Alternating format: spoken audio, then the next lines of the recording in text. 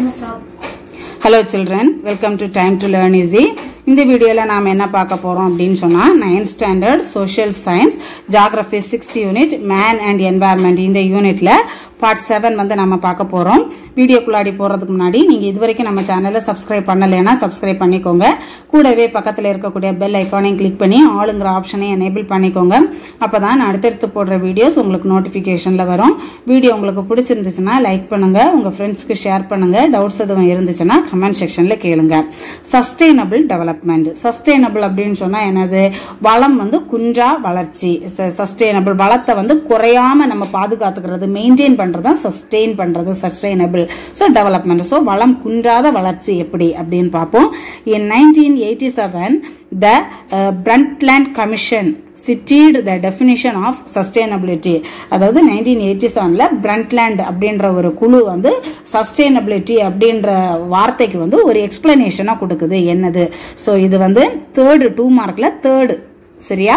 Sustainable development is development that meets the needs of the present without compromising the ability of the future generation to meet their own needs. அதாவது sustainable development அப்படின்றது என்னன்னா future ஜெனரேஷனுடைய தேவைகளுக்கு என்னென்ன resources வேணுமோ அதை வந்து நம்ம வந்து கொஞ்சம் கூட கம்மி பண்ணக்கூடாது. அதை வந்து உறுதி செய்யறதோட இப்ப இருக்கக்கூடிய தேவைகளையும் பூர்த்தி செய்யறது தான் வந்து என்னது சஸ்டைனபிள் டெவலப்மெண்ட். அதாவது நாம இப்ப நமக்கு நம்முடைய தேவைகளும் பூர்த்தி ஆகணும், அதே நேரத்துல நமக்கு அடுத்த ஜெனரேஷனுக்கு கொஞ்சம் கூட குறையாம நம்ம வந்து என்ன செய்யணும், மெயின்டைன் பண்ணி வச்சுட்டு போகணும். இதுதான் வந்து என்னது sustainable development. For sustainable development to be achieved, it is crucial to harmonize 3 core elements: economic growth, social aspects and environmental protection. அதாவது இந்த சஸ்டைனபிள் டெவலப்மெண்ட் நம்ம அடையிறதுக்கு 3 முக்கியமான விஷயங்களை வந்து என்ன செய்யணும், நம்ம பண்ணணும். என்னெல்லாம் அப்படின்னா எக்கனாமிக் growth அப்படின்னு சொன்னா என்னது? பொருளாதார வளர்ச்சி. அடுத்தது சோசியல் ஆஸ்பெக்ட்ஸ் அப்படின்னு சொன்னா என்னது? சமுதாய கூறுகள். அப்புறம் என்வாயர்மெண்டல் ப்ரொடெக்ஷன், அதாவது சுற்றுச்சூழல் பாதுகாப்பு. இவ்வளவு விஷயங்களை நம்ம கண்டிப்பா என்ன செய்யணும், கடைபிடிக்கணும். These elements are interconnected and are crucial for the well-being of individuals and societies. இந்த 3 விஷயங்களும் ஒண்ணுக்கு ஒண்ணு வந்து என்னது? தொடர்புடையது. சரியா? சோ இது மூலமா ஒரு தனி மனுஷன் வந்து சமூகத்தோட வளர்ச்சியை வந்து உறுதி செய்ய முடியும். To achieve true sustainability, we need to balance the economic, social and environmental factors of sustainability in equal harmony. அதாவது இந்த இத வந்து நம்ம சஸ்டைனபிலிட்டியை நம்ம அடையணும் அப்படின்னு சொன்னா நம்ம சமூக, பொருளாதார, சுற்றுச்சூழல் காரணிகளுக்கு ஒரு ஈக்குவல் இம்பார்ட்டன்ஸ், சம அளவு முக்கியத்துவத்தை நம்ம கண்டிப்பா என்ன செய்யணும், கொடுக்கணும். சோ சஸ்டைனபிலிட்டியை பாருங்க. இதுதான் 3 விஷயங்களும் வந்து என்னது? சஸ்டைனபிலிட்டிக்கு economic growth, social aspects, environmental protection. இது 3மே ஒண்ணுக்கு ஒண்ணு தொடர்புடையது அப்படின்னு கொடுத்திருக்காங்க இல்லையா? சோ அததான் வந்து இதுக்கு கொடுத்திருக்காங்க, சிம்பாலிக்கா சொல்லியிருக்காங்க. ஃபர்ஸ்ட் வந்து என்னது? Social sustainability. அதாவது சொசைட்டில வந்து உள்ள வளம் குன்றாம எப்படி நம்ம பாத்துக்கிறது அப்படின்னு சொல்லி பார்ப்போம். அது என்ன? The ability of a social system such as a country, family or organization to function at a definite level or social well-being and harmony is called social sustainability. அதாவது ஒரு நல்ல குடும்பம், சமூகம் இல்ல நிறுவனம், அப்புறம் நாடு, சமூகம், சமூக நல்லிணக்கம். சோ இதுக்காக வந்து இதெல்லாம் வந்து என்னது? ஒரு நல்ல வளர்ச்சிக்காக வந்து என்னது? வரையறுக்கப்பட்ட அளவுல சிறப்பா இயங்குறத தான் வந்து என்னது? நம்ம சோசியல் சஸ்டைனபிலிட்டி அப்படின்னு சொல்லி சொல்றோம். அதாவது problems like war, endemic poverty, widespread injustice and low education rates are symptoms of a system in a socially unsustainable. அதாவது ஒரு நாடு வந்து சோஷியலி அன்சஸ்டைனபிளா இருக்கு அப்படின்றதுக்கு அறிகுறிகளா வந்து என்னென்ன நம்ம சொல்லலாம் அப்படின்னு சொன்னா போர்கள் இருக்கிறது, அப்புறம் என்னது? கண்டினியூஸா வந்து ஏழ்மை, சரி, எண்டமிக் பாவர்ட்டி, தொடர்ச்சியான ஏழ்மை, அப்புறம் வந்து என்னது? எங்க பார்த்தாலும் அநியாயம், வைட் ஸ்ப்ரெட் இன்ஜஸ்டிஸ், நம்ம எங்க பார்த்தாலும் அநியாயம், எந்த சம்பவத்தை பார்த்தாலும் அங்க ஒரு நியாயம் இல்ல, நீதி இல்ல, அந்த மாதிரி இருக்கும் இல்லையா? சோ அது வைட் ஸ்ப்ரெட் இன்ஜஸ்டிஸ், அப்புறம் வந்து என்னது, அப்புறம் எஜுகேஷன் நல்லா இல்லாம இருக்கிறது, அப்புறம் வந்து என்னது, ஒரு வளர்ச்சி நல்ல விதமா வந்து என்னது இல்லாம இருக்கக்கூடிய விஷயங்கள் எல்லாமே வந்து என்னது, ஒரு சொசைட்டி வந்து அன்சஸ்டைனபிளா ஒரு நல்ல வளர்ச்சி இல்லாம இருக்குது, ஒரு ஸ்டெடியா இல்ல அப்படின்னு சொல்லிட்டு நம்ம சொல்றதுக்கு சிம்டம்ஸ் சொல்லிக்கலாம். The balancing capacity of a government in maintaining peaceful existence towards other countries and at the same time providing the requirements of its citizens without affecting the environment creates social sustainability. அதாவது ஒரு அரசாங்கத்தோடைய ஒரு சமநிலை திறன் அப்படின்றது எனது பக்கத்து நாடுகள் கிட்ட வந்து ஒரு ஸ்மூத்தான ஒரு நல்ல ஒரு ரிலேஷன்ஷிப் வச்சுக்கிறது, அதே நேரத்தில் நம்முடைய நாட்டில் உள்ள மக்களுடைய தேவைகளையும் என்வாயர்மெண்ட்டை பாதிக்காத வகையில் நம்ம ஃபுல்ஃபில் செய்யக்கூடிய ஒரு நல்ல ஒரு ஸ்டெடியான ஒரு வளர்ச்சியை உருவாக்குறது தான் வந்து என்னது சோஷியல் சஸ்டைனபிலிட்டி. அடுத்தது எக்கனாமிக் சஸ்டைனபிலிட்டி அப்படின்னு சொன்னா எனது பொருளாதார வளர்ச்சி விஷயத்துல வந்து எப்படி ஒரு வளம் குன்றாத ஒரு சஸ்டைனபிலிட்டியை வந்து நம்ம மெயின்டைன் பண்றது அப்படின்னு சொல்லி அடுத்தது பார்ப்போம். The people on earth consume far more than what is their fair share. அதாவது பூமியில வாழக்கூடிய மக்கள் வந்து அவங்களுடைய தேவைக்கு அதிகமான வளங்களை தான் வந்து என்ன செய்யறாங்க, பயன்படுத்துறாங்க. அவங்களுக்குன்னு சொல்லி உள்ள ஷேரை விட அதிகமாக தான் வந்து என்ன செய்யறாங்க, பூமியில உள்ள மக்கள் வந்து பயன்படுத்துறாங்க. The economic sustainability is successfully implemented through strong public distribution system. அதாவது ஒரு ஸ்ட்ராங்கான பப்ளிக் டிஸ்ட்ரிபியூஷன் சிஸ்டம் அப்படின்னு சொன்னா என்னது, பொது விநியோக திட்டம் அப்படின்னு சொல்லுவோம் இல்லையா. சோ அந்த மாதிரி ஒரு சிஸ்டம் மூலமா தான் வந்து என்ன செய்ய முடியும், நம்ம வந்து என்னது இந்த எக்கனாமிக் சஸ்டைனபிலிட்டியை வந்து அமுல்படுத்த முடியும்.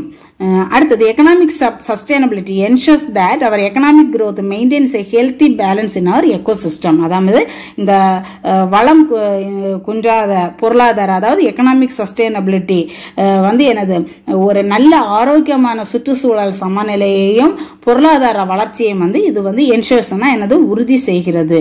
அப்புறம் என்வாயர்மெண்டல் சஸ்டைனபிலிட்டி, என்வாயர்மெண்டல் அப்படின்னு சொன்னா என்னது சுற்றுச்சூழல் சஸ்டைனபிலிட்டி எப்படி இருக்கு. Environmental sustainability is the ability of the environment to support a defined level of environmental equality and natural resource extraction rates forever to mankind. அதாவது இந்த என்வாயர்மெண்டல் சஸ்டைனபிலிட்டி அப்படின்றது என்னன்னா ஒரு வரையறுக்கப்பட்ட சுற்றுச்சூழல் அதோடைய தரத்தோட அளவை உறுதி செய்யறது, அப்புறம் மனித இனத்துக்கு தேவையான தரமான இயற்கை வளங்களை வந்து தொடர்ந்து கொடுக்கிறது.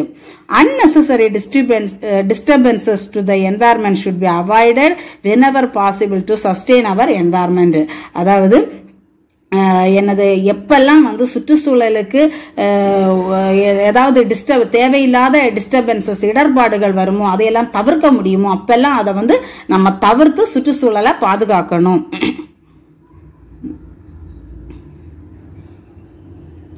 அடுத்தது why is sustainability important? இந்த சஸ்டைனபிலிட்டிங்கிறது எதுக்காக ரொம்ப முக்கியம் அப்படின்னு சொல்லி நாம சொல்றோம்.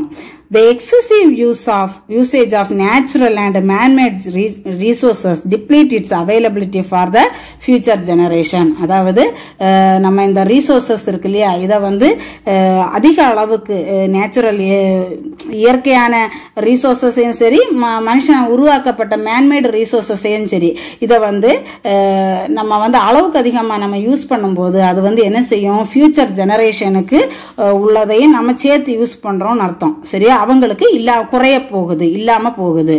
So we need to look after our planet. அதாவது உனக்கு give reason, we have to look after our planet னு ஒரு क्वेश्चन இருக்கும், give reason why அப்படினு இருக்கும். சோ அதான் இந்த கண்டென்ட்டை மார்க் பண்ணிக்கோங்க.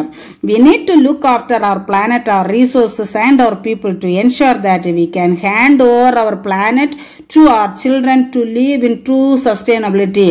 அதாவது நாம வந்து என்னது பூமியையும் அதோடைய வளங்களையும் மக்களையும் பாதுகாத்து நாம மட்டும் இருக்கிறத நாம யூஸ் பண்ணிக்கிட்டு போனா அடுத்துக்கடுத்து நம்முடைய சந்ததிகள் வருவாங்க இல்லையா, அவங்களுக்கு என்ன கிடைக்கும்? சோ அவங்களுக்கு என்ன செய்யணும், அது கொஞ்சம் கூட குறைவுபடாத நிலையில அவங்க அதை யூஸ் பண்ற அளவுக்கு என்ன செய்யணும், அவங்களுக்கு விட்டுட்டு போகணும். அதே மாதிரி அவங்களும் அதே மாதிரி என்னது அதை ப்ராப்பரா யூஸ் பண்ணி அவங்களுக்கு அடுத்த ஜெனரேஷனுக்கு என்ன செய்யணும், விட்டுட்டு போகணும்.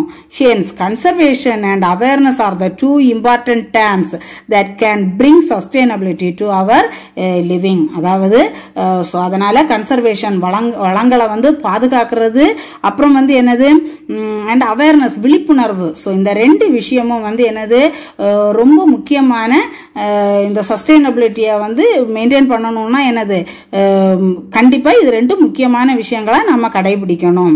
When we use the word sustainability to mean maintain, it means to maintain it forever. அதாவது நம்ம சஸ்டைனபிலிட்டி அப்படின்னு சொல்லக்கூடிய வார்த்தையை மெயின்டைன் பண்றது அப்படின்னு சொல்லி நம்ம சொல்றதை விட அது எப்போதுமே எப்பவும் தேவை அப்படின்ற மாதிரி நம்ம மெயின்டைன் பண்றது அப்படின்ற மீனிங்ல எடுத்துக்கணும். This is because our actions have a lasting effect on the environment and we should protect it for our future generation. அதாவது இது ஏன் அப்படின்னு சொன்னா நாம என்ன செய்யணும், நம்ம எப்பெல்லாம் இந்த வார்த்தையை பயன்படுத்துறோமோ அப்பெல்லாம் அதோடைய உண்மை நிலைய புரிஞ்சு என்ன செய்யணும், நம்ம சுற்றுச்சூழல் அதாவது நம்ம பாதுகாத்து நம்முடைய ஃபியூச்சர் ஜெனரேஷனுக்கு என்னது அதை விட்டு அவங்களுக்கு விட்டுட்டு போறதுக்கு வேண்டிய கடமை என்ன இருக்கு, நமக்கு இருக்கு. அதனாலதான் நம்ம அப்படி சொல்றோம். அடுத்து, how to help the value of sustainability grow among students. அதாவது நம்ம உங்க ஸ்டூடெண்ட்ஸ் கிட்ட இந்த சஸ்டைனபிலிட்டி வேல்யூ வளர்க்கறதுக்கு நம்ம என்ன செய்யணும்? ஃபர்ஸ்ட் லைஃப் ஸ்டைல், நம்முடைய வாழ்க்கை முறையில என்ன செய்யணும் அப்படின்னா, your life style is your choice and you can change it. உன்னுடைய சாய்ஸ் தான் உன்னுடைய லைஃப் ஸ்டைல், உன்னுடைய வாழ்க்கை முறை. அதை என்ன செய்ய முடியும், நாம மாத்த முடியும். For example, when you go to the grocery store, make sure you always carry a cloth bag.